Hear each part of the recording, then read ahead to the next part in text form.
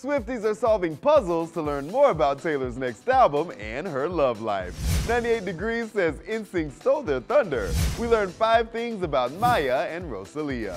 And we've got a Latin Music Week update straight from Miami. I'm Tetris for Billboard News. It's Wednesday, September 20th, and we've got a whole lot of Taylor Swift to talk about. Taylor Swift has a new athletic man, a family member confirms, as she drops her 1989 Taylor's Version track list and is seen on the town with Joe Jonas's new ex. Buckle up, Swifties, we have a lot to unpack today. Oh look, you did it! You unlocked the 1989 Taylor's Version vault. Taylor Swift broke Google yesterday after getting her fan base to decipher 33 million puzzles to reveal the track list of 1989 Taylor's Version vault tracks. And I, for one, know these 4 songs like Is It Over Now and Suburban Legends will be my entire personality. And Joe Jonas and Sophie Turner are headed for divorce. And Taylor knows a thing or two about being Joe's ex. The 2 ladies were spotted around New York City on a girls' night out. But Taylor might not be single. It's been rumored she's dating Kansas City Chiefs tight end Travis Kelce. She was even seen wearing an opal, which is his birthstone. And Travis's brother made it less of a rumor on 94 WIP Sports Radio. I think they're doing great, and I think it's all 100% true, and I hope that this soon goes them out. No, I'm joking. I don't really know what's happening. So. Wow. Good for them. Say what? Taylor always keeps us on our feet. I just want my girl happy, and I care more about who's featured on 1989. Just tell us already. And Taylor's the perfect segue even into our next story. While everyone else was a version of Taylor Swift seeing NSYNC reunite at the VMAs, it seems some may not be as excited for the boy band's reunion. Or are they?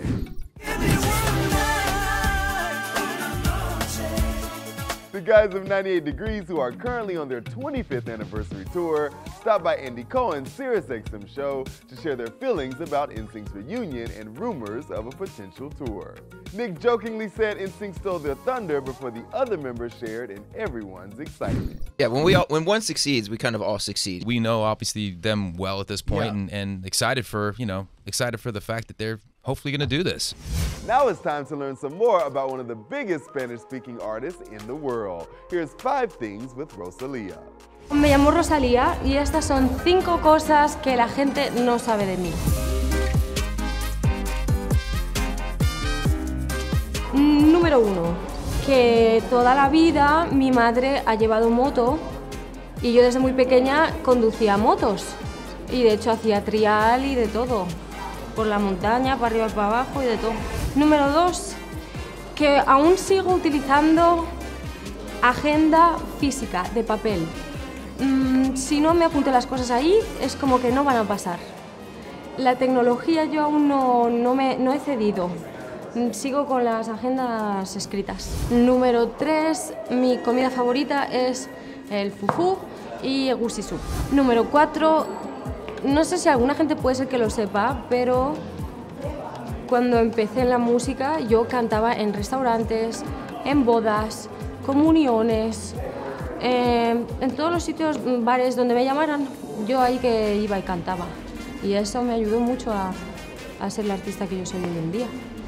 Número 5, cuando tengo tiempo libre me encanta mirar películas y me gusta también nadar, me gusta mucho el mar. Keeping it caliente, Latin Music Week is fast approaching, and Billboard is already in Miami to share some special details. Billboard's Latin Music Week returns to Miami on October 2nd, and thanks to some major music stars, we can share what to expect at this year's celebration. Bueno, pues primero estoy muy contento de estar en el Latin Music Weekend, honrado con esta invitación. With the help of Fonseca and Miami's mayor, Dan Gelber, from October 2nd to 6th, we will be the center of the Latin music world. Billboard announced some of the huge events going on at Latin Music Week.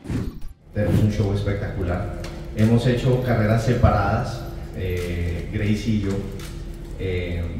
pero digamos que se nos hace muy hermoso el hecho de poder compartir canciones juntos. Like performances from Bahía and Venesti.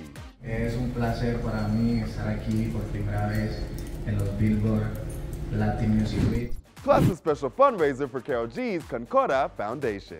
This is in addition to the previously announced lineup of Shakira, Arcangel, Peso Pluma, RBD, and so many more.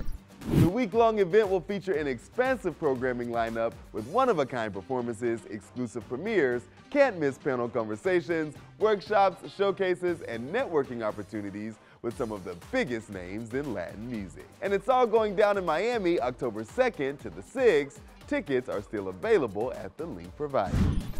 Before I let you go, we've got 5 more things to learn about one of your faves. This time, it's Maya. Hey, it's Maya, and here are 5 things you don't know about me.